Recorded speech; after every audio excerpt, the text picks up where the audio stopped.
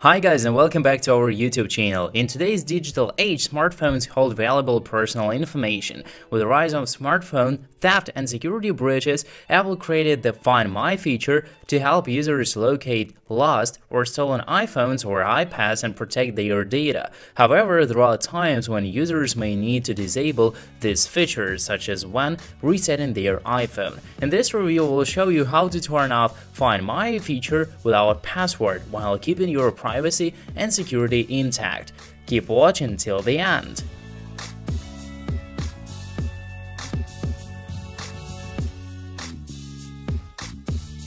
Since Find My option works with Apple ID to track your iPhone, we highly recommend you to use any unlock application to unlock your Apple ID and turn off Find My iPhone feature without password. AnyUnlock is a powerful iPhone unlocker tool that helps you to remove Apple ID without passcode. Even if you've been stuck with the activation lock screen on a used iPhone without turning off Find My iPhone feature, AnyUnlock can easily bypass the iCloud activation lock. To use this option, simply download AnyUnlock on your computer for free via the link in the description. Then connect your iPhone to your computer and click on Unlock Apple ID in the pop-up interface. Here, click Unlock Now button to begin disabling Find My iPhone feature right on your device. Then the unlocking process will begin automatically. After a few minutes, the Apple ID will be successfully removed. Now you can set up your iPhone with your new Apple ID and reset it with ease. Hey, stay tuned! Next you will see two other methods that will help you to turn off Find My feature without password. However, the success rate is not as high as for AnyUnlock and may lead to system damage.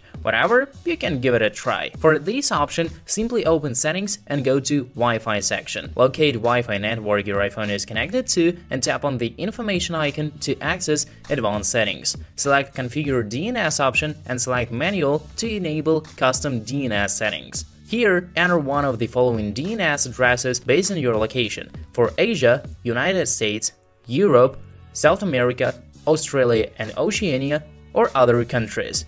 After entering the DNS servers, click Save to apply the changes. Return to the Wi-Fi settings and reconnect to the same network. Then go back to iCloud settings and check Find My feature status to test the changes. Last but not the least, for the third tip, we'll use the default settings app again. Simply launch them and tap on the iCloud option to access your account settings. Then enter a random incorrect password and click Done. When the system detects an incorrect password, an error message will be automatically displayed. And select Cancel to quit in the upper left corner.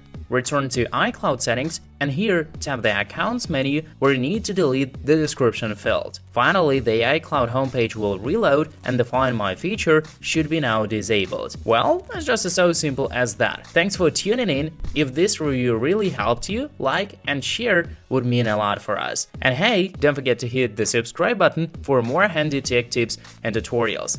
Catch you in the next one. Peace.